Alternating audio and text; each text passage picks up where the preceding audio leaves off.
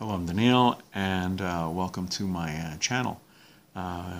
We are continuing in our series of videos with respect to inspiration, education, information, guidance, advice.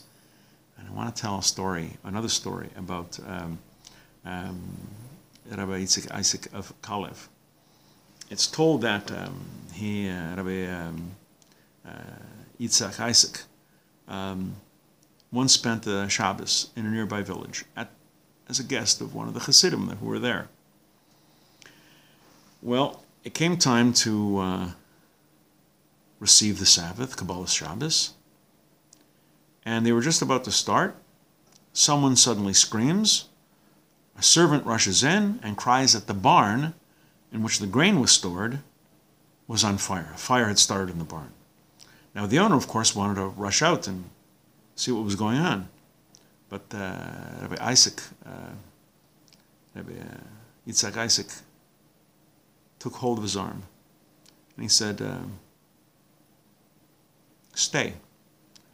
I want to tell you a story. And the homeowner is worried. He says, you want to tell me a story? And he says, yes.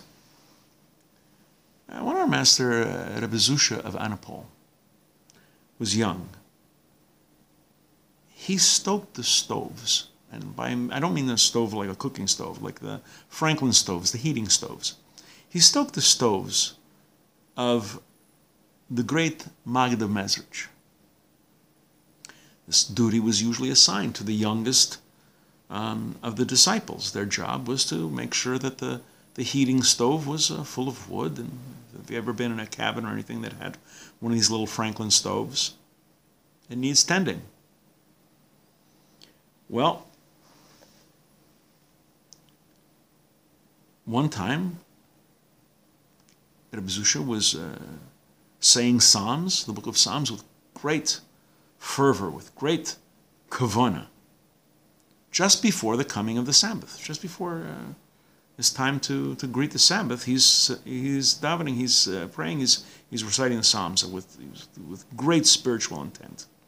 And he was startled by screams from within the house. Sparks had fallen from the heating stove, which he had filled with wood. And since no one happened to be in the living room at the time, it started a fire. Zushya, he was reproached. There's a fire. There's no matter.